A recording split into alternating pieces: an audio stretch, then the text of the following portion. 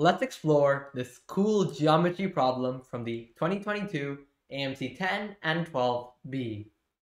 The diagram below shows a rectangle with side lengths 4 and 8, and a square with side length 5. 3 of the vertices of the square lie on 3 different sides of the rectangle, as shown.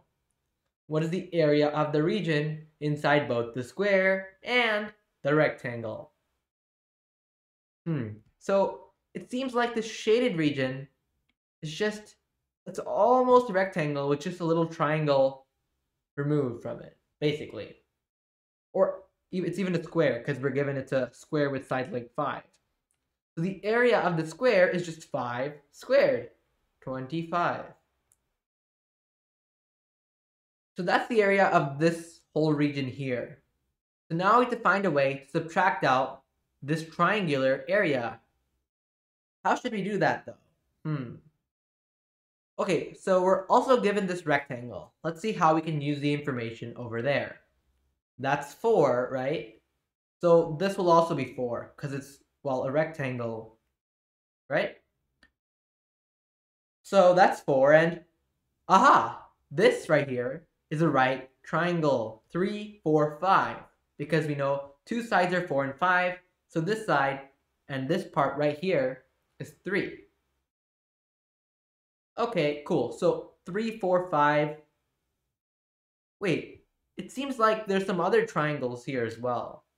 Are they perhaps similar? Maybe they're similar? Let's see. If this angle is A, then we can call this angle 90 minus A, because the sum of these 3 angles in a right triangle is 180. And this is 90. So that means that this angle must be A as well, because 90 plus 90 minus A plus A has to be 180.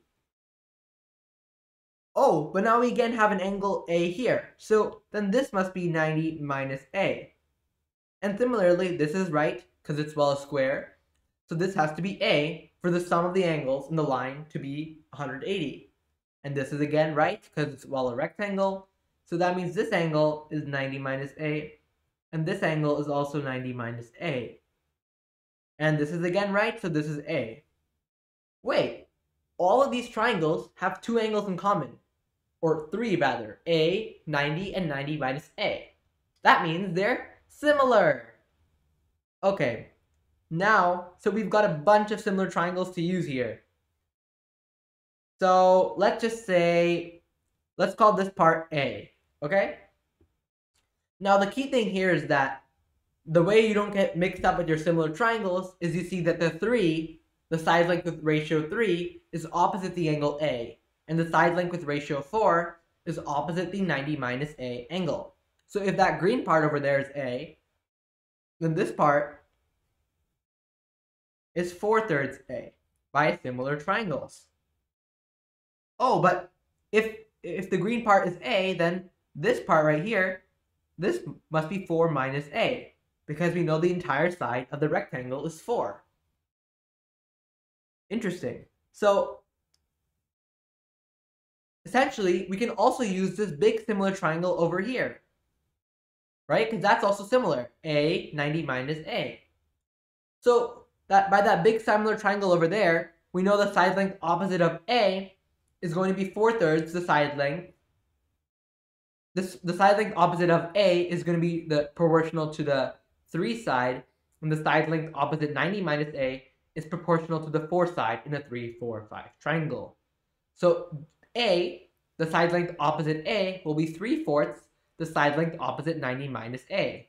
So 3/4 of 5. Because again, 3 to 4 is the ratio between the sides opposite A and 90 minus A. So this side length is 3/4 times 5, or just 15/4. So that means the area of that triangle is 5 times 15/4, which is 75/4, and then we divide by 2 to get 75/8, because it's 1/2 times that.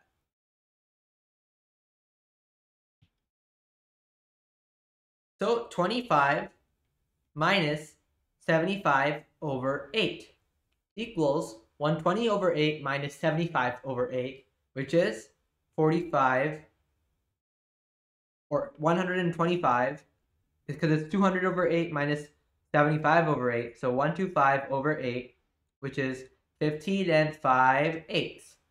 That is D. Thanks for watching.